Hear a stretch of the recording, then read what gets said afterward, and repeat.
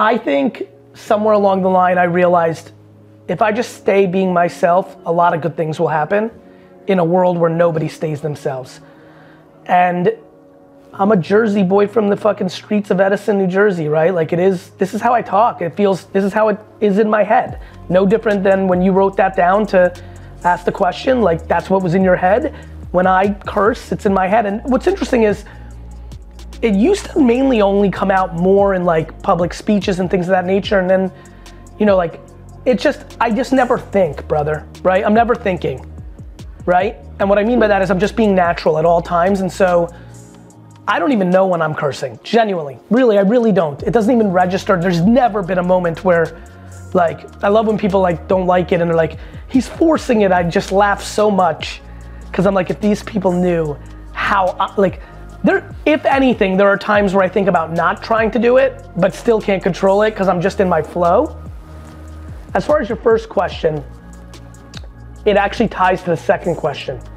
When I started public speaking and losing out on speaking gigs left and right because I cursed, I knew that I was gonna double down on what got me there, which was I'm not gonna overvalue other people's opinions, I'm gonna value my opinion about myself. The little voice in your head is called the insecurity devil. The insecurity devil on your shoulder is saying to you, don't do this because when you fail, the girl you like, your brother, your mom, your teacher, like someone's gonna think you suck and you believe them. And that's the problem. If people really got into a place of just doing things that they want to do and not worrying about what people thought about it, everybody would take risks in their 20s. You, by nature of being in this program, are already taking risks that are different than your contemporaries, so you're already halfway home. But this is still school, even though it's different. And the real world of jobs and companies and starting your stuff, that's the real jungle. This is just cool right now, what you're doing. But the real jungle is scary because there is no system. It's not subjective. You know, teacher Adam can't just say you're good. The world tells you the truth. And people are scared of the world. That's why we have professional students. And so, you know, I think the reason people are scared of the world is they actually think getting fired or having their startup fail or them not being able to be an influencer because nobody gave a fuck is a bad thing, when I think it's a great thing. This all comes down to confidence and insecurity. The reason you won't do something is you are too insecure to do it. I am one of the all-time worst students of all time. Like actually.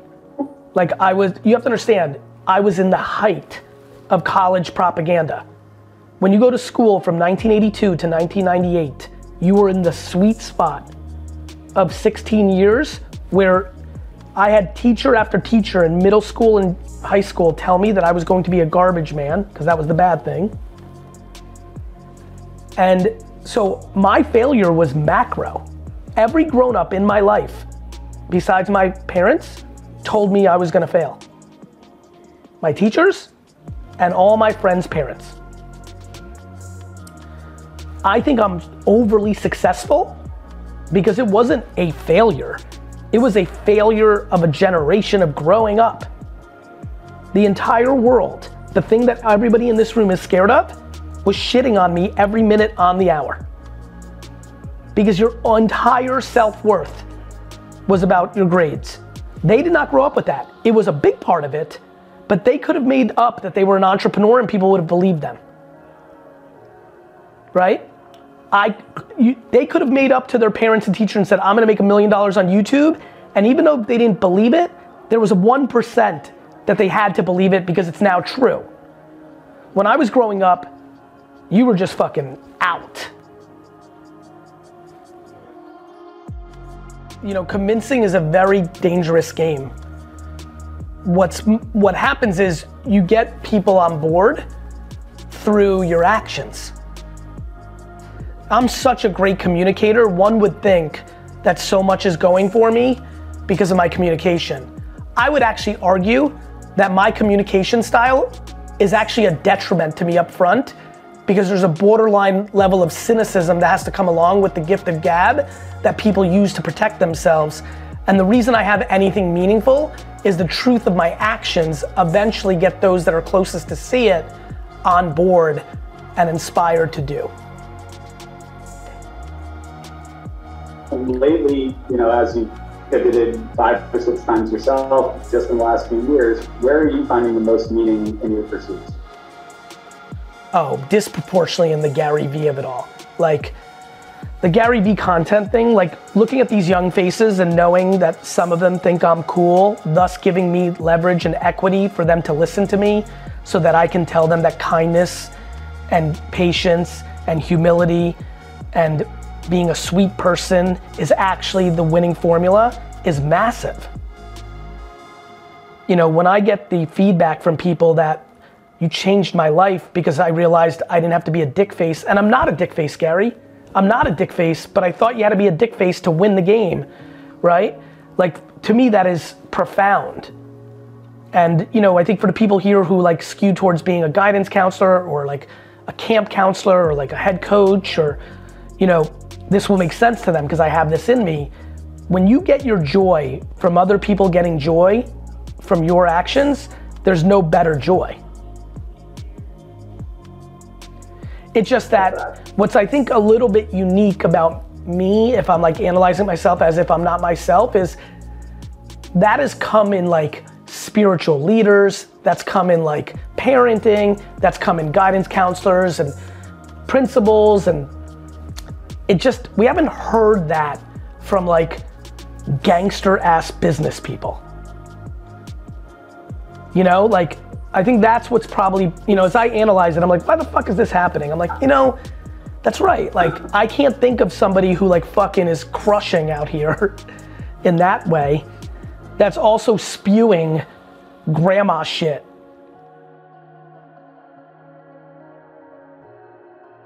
It's extremely zen when you can balance ambition with patience and gratitude. For me, I'm just happy I'm playing, and whether it works out or not is kind of irrelevant in some ways, truly.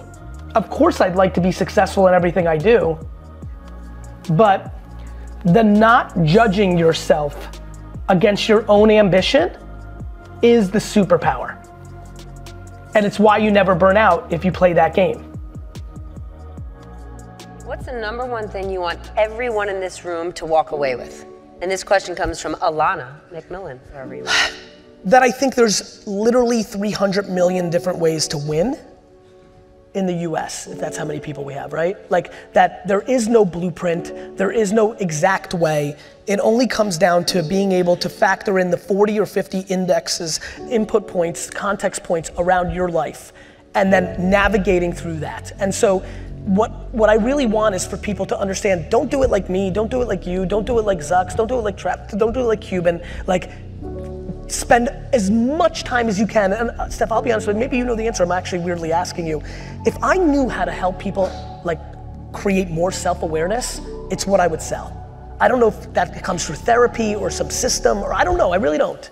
My fear is actually the reverse in terms of, with all of the information, with all the self-help, with all the people on Instagram saying, these 3 easy steps, the fear is we are telling people, as soon as you have a job if you have a job that you like, click.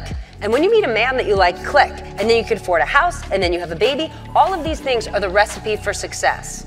Well, if you're using some sort of Cosmo checklist for the recipe for success, you are going to end up very unhappy because success is internal. So I'll go a different way, fine, but I actually think we're in a much better place than we've been for the last 60 years on this issue. Why? Because prior to this world where we have so many more opinions and platforms, we had 3 channels that told everybody that thing. There was 3 old white guys that owned ABC and NBC and CBS. That's a great point. That completely pushed down to them what it was supposed to be. So now at least we have a lot more voices and there's more things to navigate. Thank you. One thing I look at when I look at your career, Gary. Well, listen, I get excited when you say that's a good point because I know how you roll, and it is no, a good point. I think it's a really good point. I think it's a really good point. 3 people said this is the American way. woman, you stay at home. Man, you do this. Everybody go work for the machine, because that was an invested interest of all the people in the top. And so now at least they have more options. Now, find your American dream. You know, now look, there's a lot of bad from that, because there's a lot of fucking hucksters that are selling you guys bullshit that would have never gotten on TV, that you now are listening to, because, you know, they're renting a $300,000 car for the day, taking an Instagram photo of it and saying, yo, you know, it's so fucking disgusting. But it's not, but hold on. Yeah. But it's not those hucksters' fault. So everyone in the audience who complains that the Kardashians were on magazine covers 110 times last year, it's not 100%. Hold on. But it's not the Kardashians' fault. It's the market's fault. It's not the media's fault. It's the media will sell whatever you will buy. 100%. The problem is, if you don't like it, stop buying it. 100%. More importantly, stop judging other people's escapism. Like, I don't care if you like the car, good for you. I like the Jets. That could be a waste of 5 hours a day. It's grown, like I don't. Hold on a second. If we ask Lizzie, it's way more than 5 hours. It's probably right. Yeah. I mean, look, the fact of the matter is that everybody needs escapism. Everybody needs it. It's what music and entertainment and everything is built on. So I think we're wasting too much time judging people's choice of escapism. I'm saying, don't listen to these hucksters, because I think I'm gonna be played out to be right, because I know what their intentions are. I know them. They're not doing the right thing. But I'll be very blunt with the 600 people in here. I don't care if you do it. I can't. I don't have enough time or energy in the day to individually care if you figured out that there is no quick fix in building something that puts you in the top 1% of society. Who are rushing to say, Gary, solve my problem. I have it every day. Business. I have it every day. I'm very comfortable in that environment. I give answers every day to that. And I'll decide what I want to do on an individual basis. And if I lose, then I deserve to lose. And if they lose, they deserve to lose. I am an absolute believer that the market is the market is the market is the market. And so you can trick the market for a few minutes, and we could be upset about all the fake entrepreneurs or the funded companies, but there'll be a day that comes and then they'll all be gone. And it'll be fucking awesome. And it'll be awesome, I'll tell you why. Because that's what's supposed to happen. Guys, nothing good comes easy. Like, what good stuff should come easy? I use this word audacity. If you have the audacity to be in the 1%, which one more time means you were making $400,000 a year before taxes, which is, by the way, a booby prize to most people when they think about entrepreneurship. I don't know anybody in entrepreneur tech land or entrepreneur, solo entrepreneur that thinks that 400,000 a year is the North Star. It's much bigger than that. I get the emails every day. Everybody thinks $1 million a year is like the minimum cost of entry to anything, right? But Gary, yes. Someone always has to pay. This whole idea that, you know, I'm gonna build a multi-million-dollar business. I want everyone to get free pre-K. There is no light there is no gold at the end of the rainbow. Someone has to pay. Okay. So this idea that, oh, well, no one thinks $400,000 is a lot of money. When are we gonna click and realize, oh shit, it is? Never. Our whole entire human race from the beginning of mankind has proven we will never do that. It's just not a human way.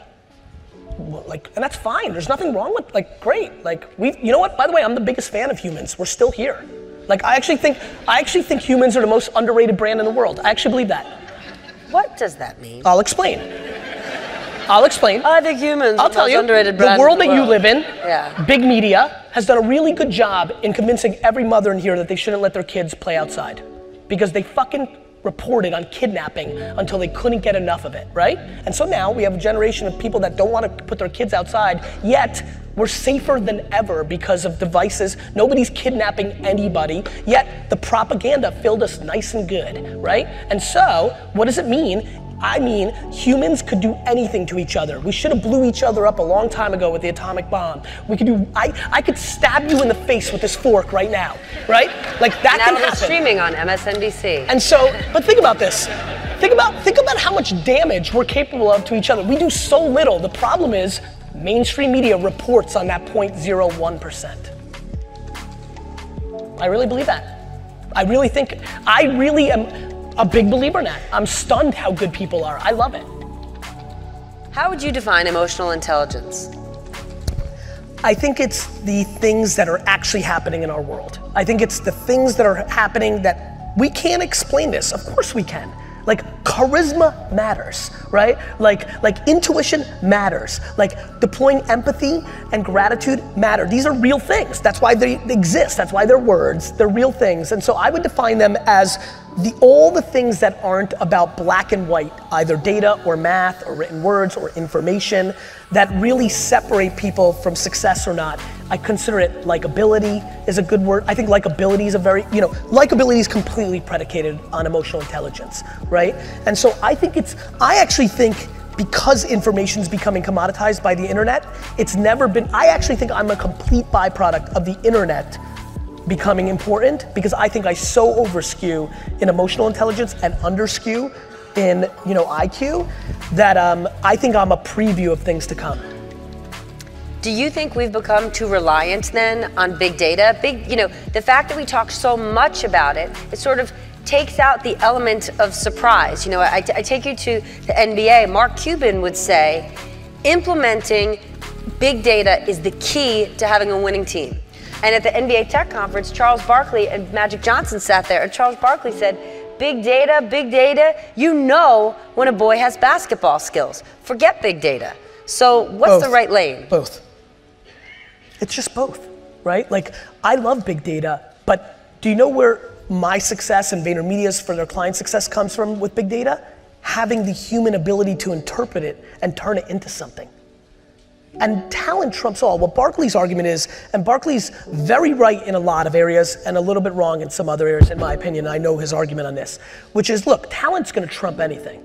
If, like basketball especially, like look who's won the NBA title for the last 30 years. It's been like the 11 guys, right? Like in basketball, one player, unlike any other sport, fundamentally dictates the outcome because they play both ways, not like football and baseball, right?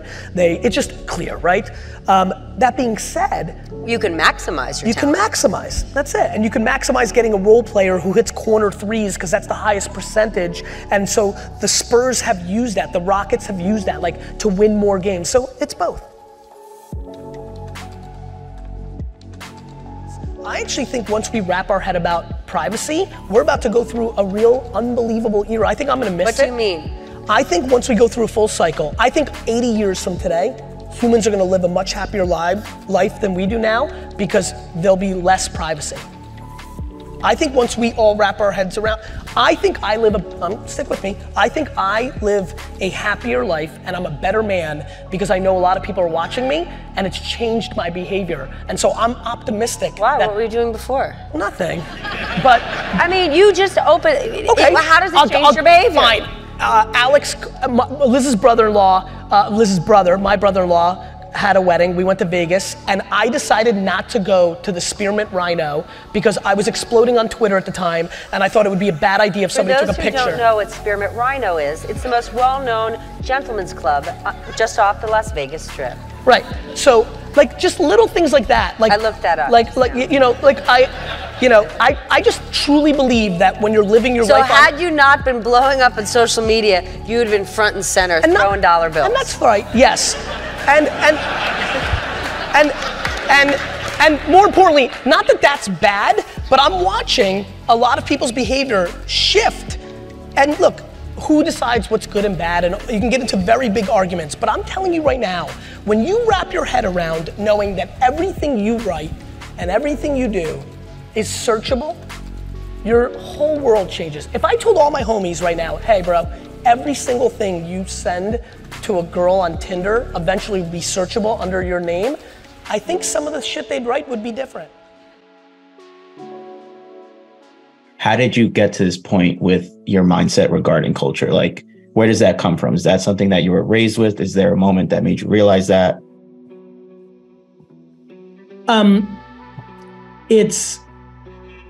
It was something I was born with.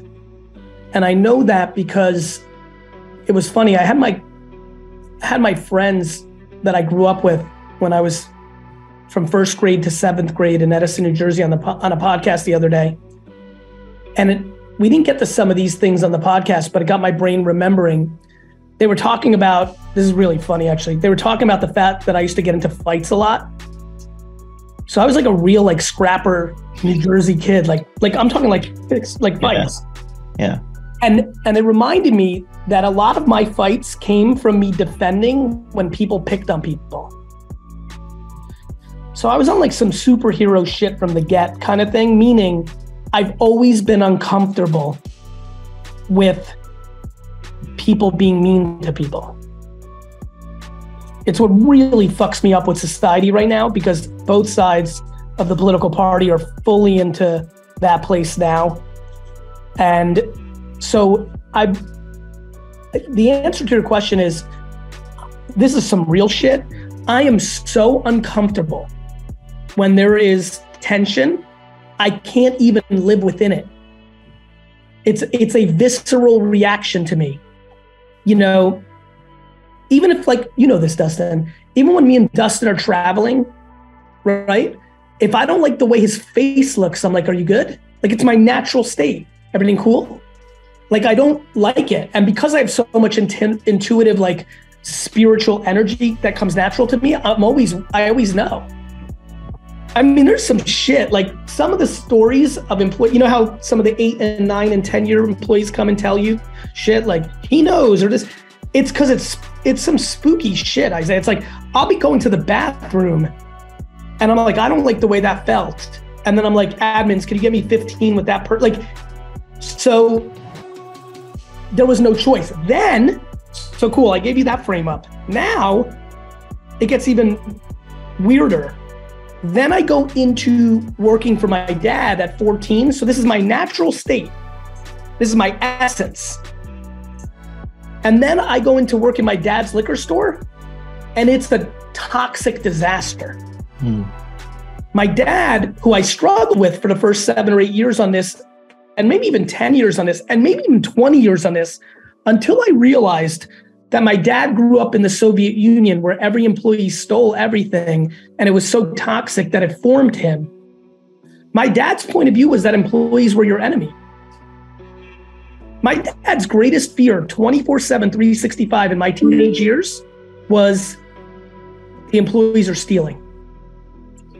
Right. And I just want to say that, like, congratulating you on that fact that you've established a culture here that genuinely feels like a family only 2 months in with my team, and idea generation and teamwork and everything that goes into the ad business. It's never felt so like pure and genuine, and it comes so easy. So I think you've done a great job at, you know, responding to that. I appreciate that. And I'll say this for the people on here. And if you don't have it, if that's a 10 and you're sitting right now and you're not in the chat and you're thinking that's not what I have, then that's something I realize is real. We have 1,800 employees. And I'm a human being. I understand how shit works. I'll give you an example. There was something that happened years ago that really stuck with me. Somebody who was an 11 on culture, an 11, out of nowhere, like little smoke started popping up. XYZ made me upset today. XYZ da-da-da. And when I got to the bottom of it, her father was dying from brain cancer. And she brought that to work. And like, of course, when you're scared, you know this, all of you know this about yourself. When you're most scared, it's only one of two things that are gonna happen.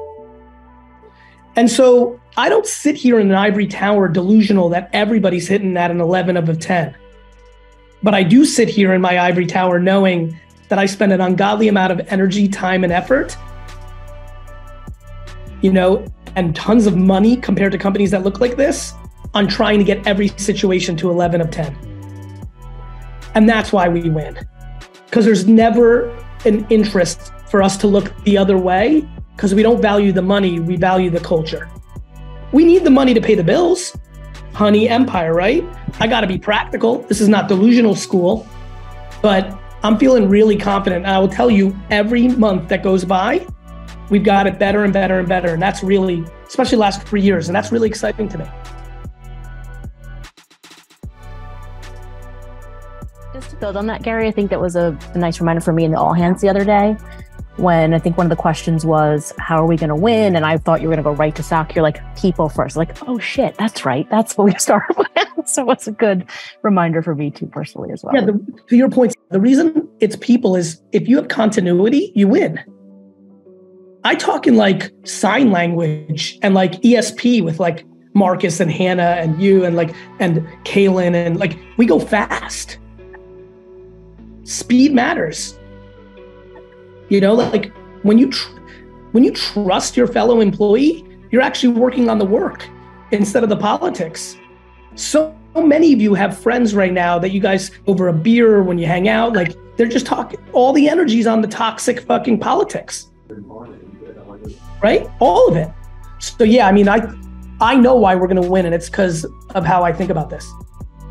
What is probably like the most memorable or like the most important life experience you've had like in the last like recent years that have made you like really develop and grow as a person, with just like business wise, personally wise, in relation to anything? Candor has forever been a weakness of mine and has always been the weakness of this organization. You know, I just don't like confrontation. You know, your gift is your curse. The reason we have this great culture is because I hate negativity and confrontation. The reason it took us a little while to get it really good is I love it so much that I mistreated it, and where candor really mattered, I was unable to deliver it. Thus, that trickled down to the organization. And so the biggest vulnerability this company had for years was the most senior people over time realized that they didn't actually know where they sat with me. And so what that did was, it was a very devastating day. No question, the most difficult day of my career happened about 4 years ago when I realized, so my number one thing is that my job is to eliminate fear as a leader. When I had to realize, looking myself in the mirror, that me not being candorous led to a lot of people not knowing where they stood, which actually created fear, was heartbreaking. And, you know, I feel like now we're much better for it. And so I would say that is the answer. I wanted to know, like, what's your perspective on why you think there's a divide between people who are pro metaverse and why like big tech companies like Snap and Apple and stuff are still like naysayers, or who don't believe fully, who don't give into the concept of the metaverse, and what's really causing this divide according to you? And financial interest. Okay. Microsoft wasn't into the internet. Financial interest and timing. You know, the metaverse, if we're talking metaverse, you know, because you know this, the metaverse can mean a lot of different things. Mm-hmm. So if you're using the metaverse as slang for Web3, that's one thing, aka blockchains that have consumer applications like NFTs. If you're using the metaverse like VR, I believe that VR will happen one day, but I also think Facebook could overinvest in it because it might be too early. You know, like, I don't like investing in things all the way until it's a little more obvious that it's real. Nobody here knows anybody who spends 2 hours a day on VR. So I think that, you know, but I think to answer your question, it's all financial interest. And by the way, this is one day you'll realize what's cool about being 45 or 46 or 47, like I'm going to be in 4 days, is it's pattern recognition. Let me give you an example. You know how people say, like, why does that need to be an NFT? Can't you do it this way? Let me give you one that's going to blow all your minds. When I launched WineLibrary.com in 1997, which in itself is wild because there are many people here who were born after 1997. So when I launched WineLibrary.com in 1997, do you know what people said to me? They said, Gary, why do you need a website? You could just do a catalog. Think about that. Like, for real, like real business people, real grown-ups. Like, why would you build a website? You could just do a catalog. You know, why do I think tickets are going to be NFTs? Because they're better than QR codes. And why did all our tickets become QR codes? What was wrong with paper? So this is just pattern recognition for me. The number one thing everyone here has to leave Vegas for and go back if they want to really substantially grow their business is becoming great at operating in underpriced attention. Underpriced attention in 1998 was email. How many people here have done email marketing in their careers close enough to it that they could have a sense? Raise it high, I just want to get a sense. Good. So this will make a lot of sense for a lot of people. In 1999, I had an email newsletter that had 200,000 people on it that had 90% open rates. So for the people that don't follow email, you're crushing it today with 30% open rates. Meaning you send an email, 30% of them actually open it, and then there's a whole nother thing, do people even act on it? In 1998, I had 90% of the people opening the email because in 1998, we hadn't ruined email yet. Right? You didn't get all the spam you've gotten in the last 25 years. We were opening it. And I realized very quickly, direct mail was working for me, but email was free. I remember I was sending so many emails in here's one prediction I got super wrong. From 1998 to 2000, I sent so many damn emails because I was convinced that at some point they were gonna charge for this shit. Right? Like it just didn't make sense, it was too effective. I was saving tens of thousands of dollars on direct mail and radio and doing email for free, and it was crushing. That's the underpriced attention of 1998. Having a website, doing email, and then finally, the day Google AdWords came out, I bought up every wine term you can imagine. For 6 months there, it wasn't even 10 cents a click for, it was 5 cents a click, and I crushed. And so in a very short period of time with absolutely no money, I was able to grow a very large business, and it became the foundation of how I think. And I sit here today, for example, how many people here produce organic, no paid advertising, organic, creative, and post for their business on TikTok? Raise your hand. I want to leave right now. One more time, raise your hand if you're posting for TikTok. So this is like a travesty.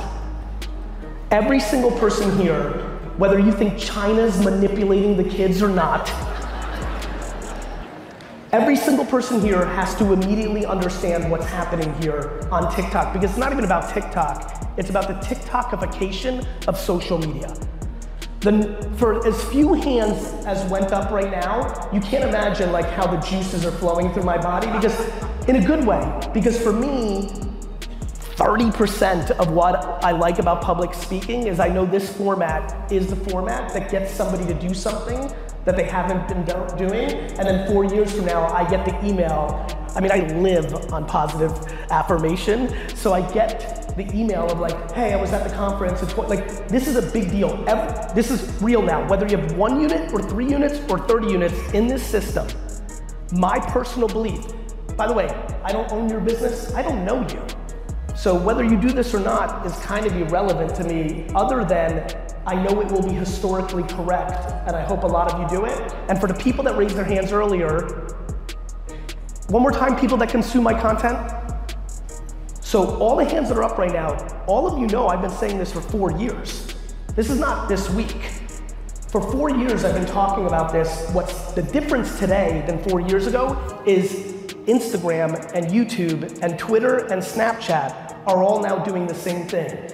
Social for 15 years was build as many followers as you can and then post. It was almost like email marketing. Build a list, post, a certain percentage see it. That whole game is now out the window. Now the creative is the variable. There are people in here who've never posted on TikTok, are about to get motivated by the next 30 minutes, will post their first TikTok tomorrow, and some of you will get 12 views on that, and others will get 13,000, even though all of you have 0 followers. This is, this is a very profound thing. Like, I understand I'm like speaking it a little bit quick, especially if you don't have the context. But the fact that you can post videos and potentially millions of people can see them, it's a very big deal. And if you have not at least done 10 hours, that's all I'm asking for, which is time. But you can do this at midnight, you can do this when you travel back. 10 hours of homework on best, and all you have to do, like, let me give you a website that that all of you should be referencing to get all the information for modern marketing by the hour. I'll spell it out because I know a lot of you are taking notes. GOOGLE.com.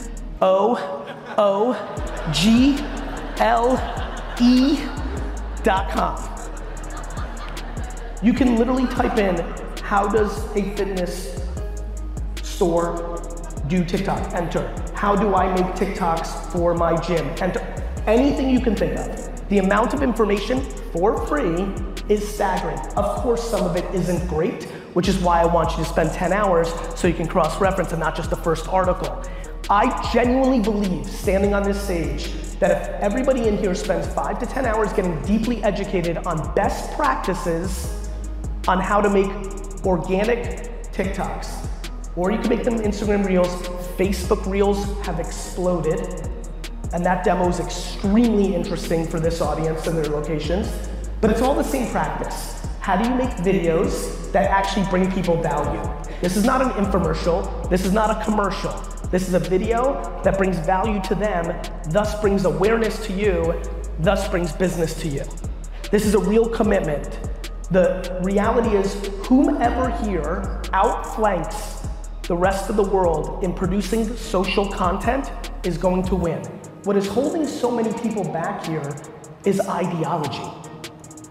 There's a lot of people in this room that are not doing this because they made a theoretical decision on what it is or what it can do. But let there be no confusion, the data is very clear. The attention of our society is on these platforms. Maybe you wish it was still in magazines. Maybe you loved radio for some weird ass reason.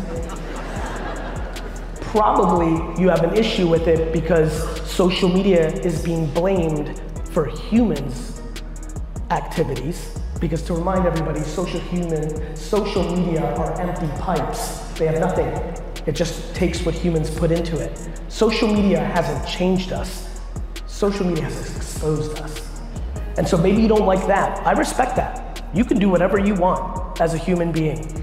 As a business owner, you don't get to decide where the customer's attention is. You get to decide if you would like to execute where the customer's attention is and grow your business. If you are so theoretical about social that you would not like to do that for your business, I commend that.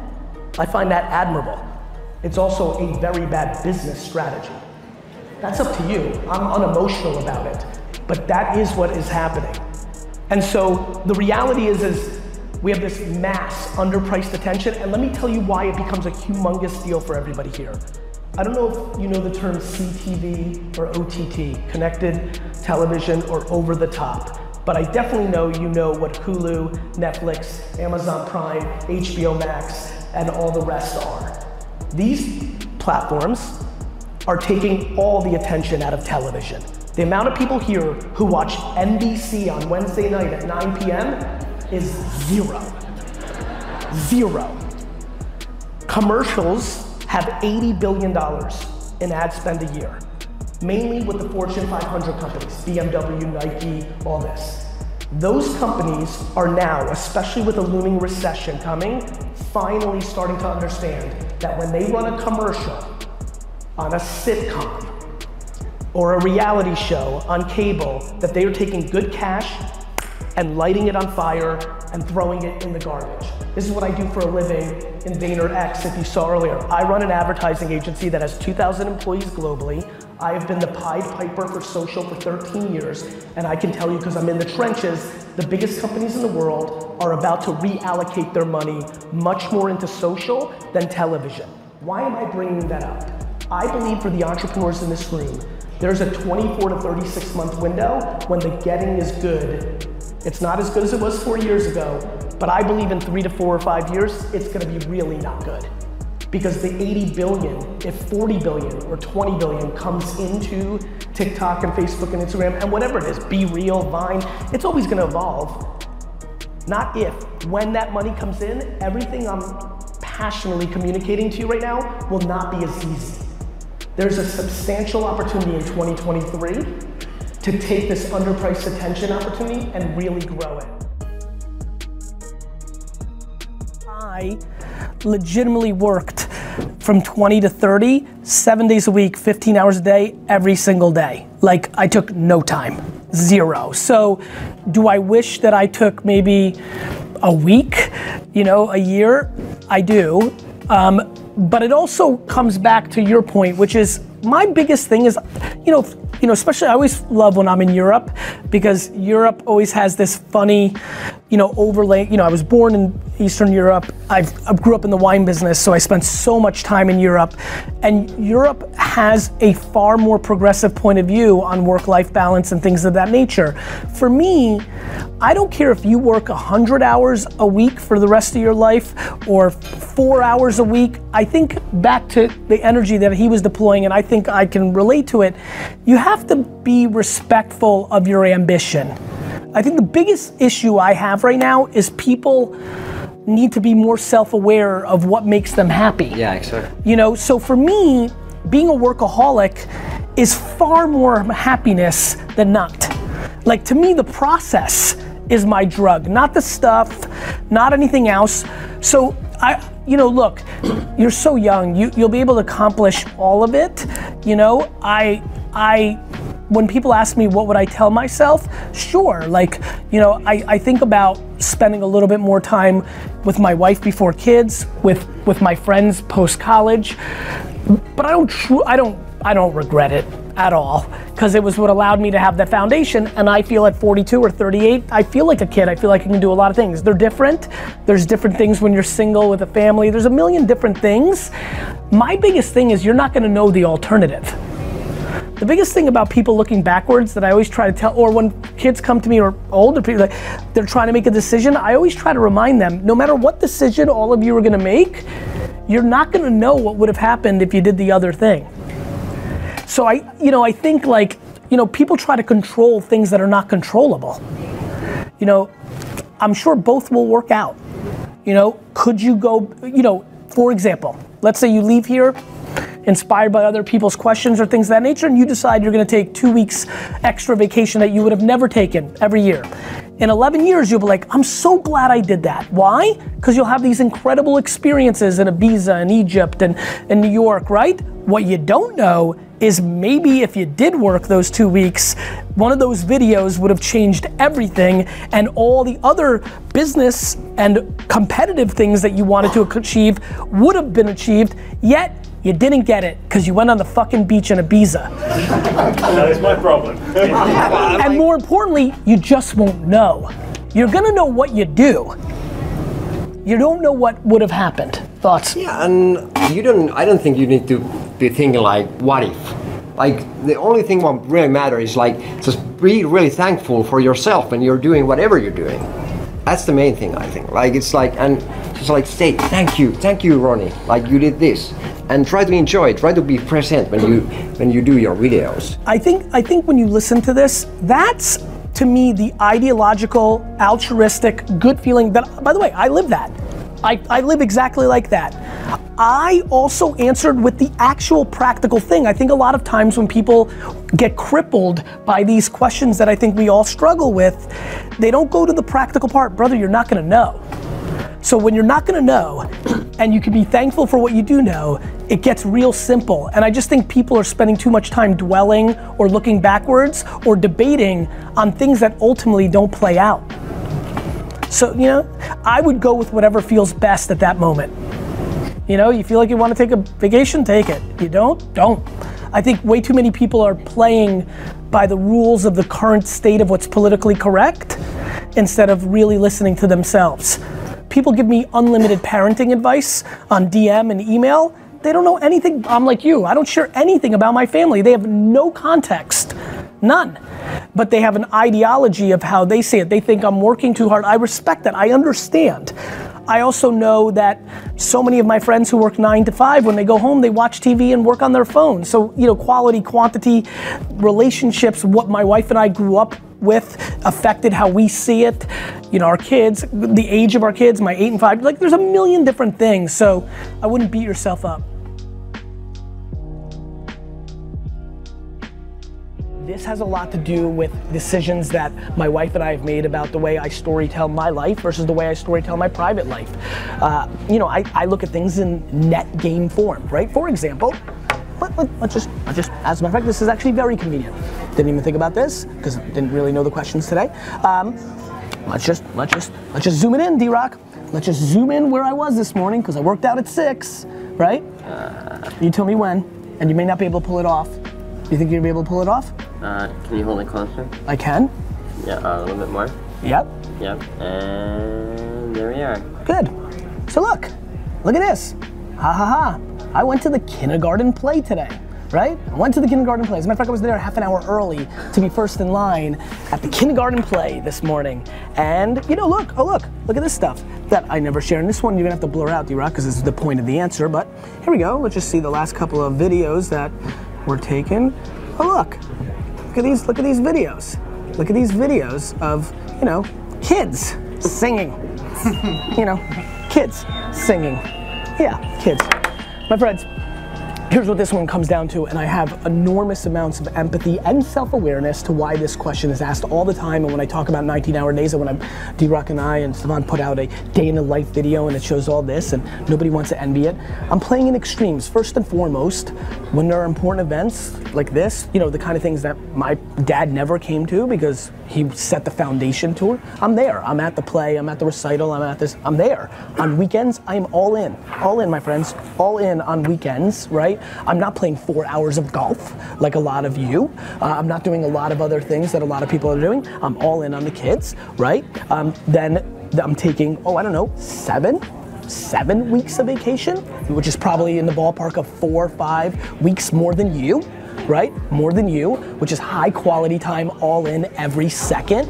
And so yes, maybe I'm playing Monday through Friday, you know, 40 weeks a year at an intensity that's different, but I have found my cadence, my rhythm, my balance with my spouse and my children predicated on playing it that way. And I'm finding a lot of quality time with them in these extremes. And so, you know, I think I never judge or ask or tell anybody how to raise their family or do their thing. The other thing I've decided is, unlike a lot of my contemporaries and a lot of social media experts who I don't think exploit their kids on social networks, but I would say are intriguing about being so obsessed with getting likes and hearts that they know when they use their cute kids, they get more. It's kind of, I've been in many conversations sitting right here at conferences. I'm right here, but I'm listening always, you know, because that's how I roll, and I'm doing my thing. And I've heard many people talk about strategies around how, put your kids in stuff, you'll get more likes. I'm like, really? So, you know, I've chosen, my wife has chosen, we have chosen to, you know, as you guys know, there are very few pictures or any kind of public pictures of my wife or my kids. It's just what's comfortable to us. So I'm very self-aware about the rationale to why people may question my ability to be a good dad or do my thing. The other part of this answer is, Misha and Xander are 3 and 6. This is the system, and they were 2 and 5 seconds ago, and da-da-da-da-da. You know, as things evolve, as they're in softball and soccer and football and this and that, you know, I'll adjust and my schedules will change. And, you know, a big thing in 2016 I've been giving a lot of thought to is coming home every day at 5 p.m. for 30, 40 minutes to eat or bathe. And so I'll adjust and I'll try and I'll hustle and I'll work and I'll continue to always struggle with work-life balance given my happiness, my ambition, my selfishness around work. However, there are a lot more things going on here than just the things you're making assumptions on, rightfully so, given the content that I'm putting out. But that's why even that video we talked about and ended with, and big ups to Alex on our team to push this, which really made that video whole, which was, that's me, do you. And so I feel super cozy about the time allocation. I would also argue, my friend, about quality, because plenty of people that work 9 to 5 come home, drink a beer, watch TV, play video games, and spend, 6 seconds yelling at their kids to do homework. And so there's quantity, which, you know, I like to think I'm maybe playing a good game on extremities. And then there's also quality, like, you know, actually having a relationship, like actually having a conversation, actually spending quality time, actually looking them in the eye, actually. So. Work-life balance, course. that I'm you the one shouldn't I'm work the one hard. that gets picked on for that because the manifestation of me believing in hard work has been, you know, I say that I sleep 6, 7, and 8 hours and that nobody should do anything that doesn't make them happy, and that making $47,000 a year and being happy is amazing, and yet people want to make me the poster child of overworking and burning yourself out. I get it. I understand what happens once you hit a certain tier. I also understand that maybe I could have done a better job earlier in the process of my career in creating clarification. Thus, I'm okay with getting link baited into some of these conversations. But listen, I believe in work-life balance. I just think my work-life balance is different than yours. I also think that happiness needs to be thought about. And like, when you love what you do, like, this is my hobby. You also have to know what you want, right? Correct. If you want to be a billionaire, you're not going to do it by just and by the sleeping way, all day. let me say it one more time because I've got to clarify it all the fucking time. I'll say it for the 9,000th fucking time. The pursuit of trying to buy the New York Jets is my passion because it allows me to play the game that I love. I love being a businessman the way a lot of you love playing football, the way a lot of you love to ski, the way a lot of you love to read, the way a lot of you love to cook, watch Netflix, hang out with your friends. If given the option, besides garage sailing and watching the Jets professionally, forget about family, that's on a pedestal that nothing can touch. Outside of spending time with my inner family and closest friends, and outside of garage sailing and watching the Jets, there's nothing I'd rather do than work a 15-hour day. You're self-aware, you know you. And I always have. This is why I shoveled snow and did lemonade, and I washed fucking cars as a 7-year-old all day long on August 9th, because it's what I like.